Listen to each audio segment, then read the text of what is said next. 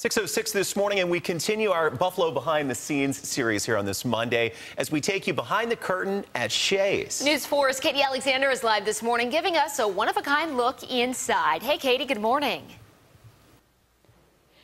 Good morning, Jordan and Mel. Last half hour, we showed you a place that the public generally doesn't get to see. It's where the stars get ready for the shows.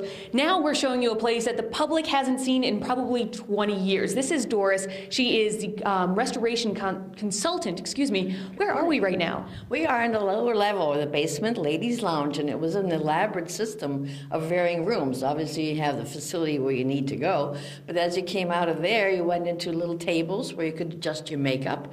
This wall, which is coming down, it was sealed off because we had it used as a storage room.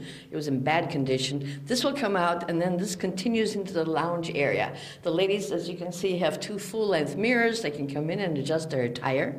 Then they would go through the other doorway in front of us where they could use a telephone. They had two built-in telephone booths.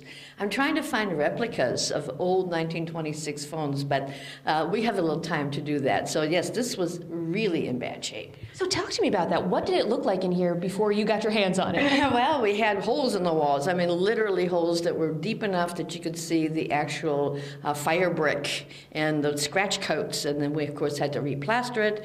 The ceiling medallion was crumbling down. It was lower than the light fixture, so before it fell down, we had to dig it all out. And Buffalo Plastering made us a brand new ceiling medallion. It's a lovely filigree. There's actually a cold air return in here. So we obviously also restored the ceiling fixture, cleaned it up, repainted where it was necessary. The walls at one time had damask fabric on them. And obviously through the years they were torn down in the 70s when they were in pretty bad shape. So following the guidelines from the State Historic Parks Office, we were allowed to replicate a fabric look with stencils. So the walls were stencils, plaster was repaired, as I said.